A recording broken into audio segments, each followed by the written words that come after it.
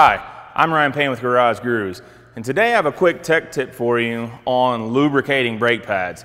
And this applies whether you're installing brand new brake pads, or in this case, I actually was doing some work on the right front of this vehicle and I had to take that stuff apart.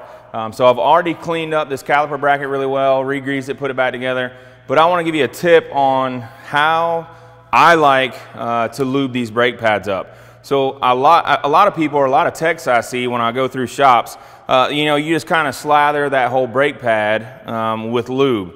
Now, of course, the T-heads you want to get, they usually do pretty good with that, but it's the backing plate that I see just gets, slathered everywhere. And I say this a lot, but unfortunately in our industry, it seems like, if a little bit's good, a lot's better. The problem that I've found with that over the years in the shop is that all that does is just attract more dirt and grime and things like that, road salt, whatever it may be, that just sticks to the back of the pads.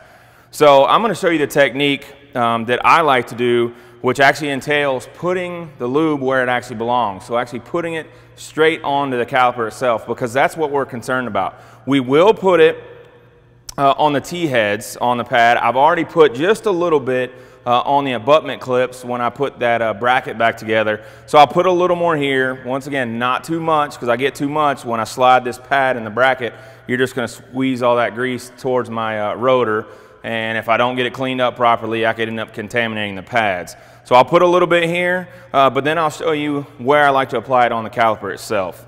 So with this, I'm just going to take a little bit, like I said, and I'm just going to grease that T-head up really well anywhere I think it's going to touch metal.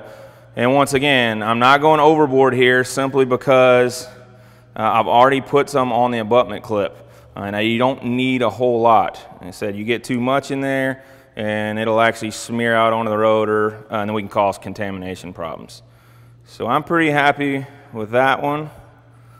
And I can get this next one. Now my rack is nice and clean, so I'm not worried about any contaminants getting onto the pad, the friction material. I'll do the same thing here. May need to get a little bit there and spread it out.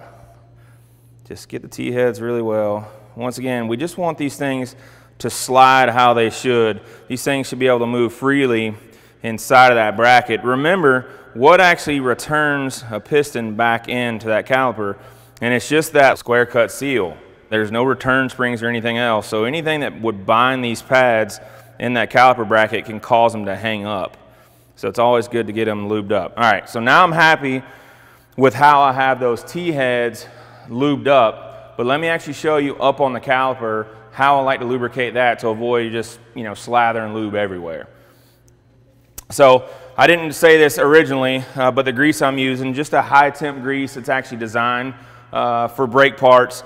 Make sure it's a good high temp grease. Because if we get the wrong thing in there and it actually melts at a lower temp than it should, then we have greasy stuff running all over our brakes, and that just leads to bad things. So this is just a good high temp brake specific lube, and I'm going to get some on my brush here, and I'm going to go right up to the caliper. Now where on this caliper is going to contact my brake pads? Well, it's going to be this point here, this here, and that one there, all those nice flat machine surfaces, but also my two pistons. So I'm going to start up here at the top with my brush, and it doesn't take a whole lot. Remember, we don't need to put a ton on here. I'll get that one and get this one in the middle really well. Make sure the whole thing is covered. It's just a coating of it. It's not a globs of it, right? I need a little bit more here.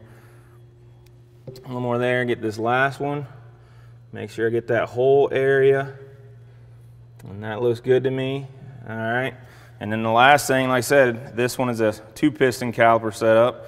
So we got to get both of those. So I'll take it and I'll actually just apply it right to the face of that piston.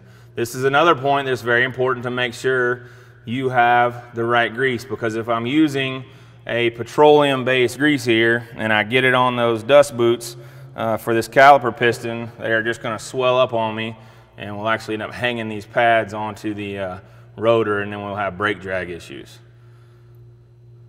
So now I got that thing nice and lubed up. The back of my pads aren't slathered with brake grease. They're not going to collect a bunch of dirt and grime and road debris that can cause problems later on. I haven't used a whole bunch of grease.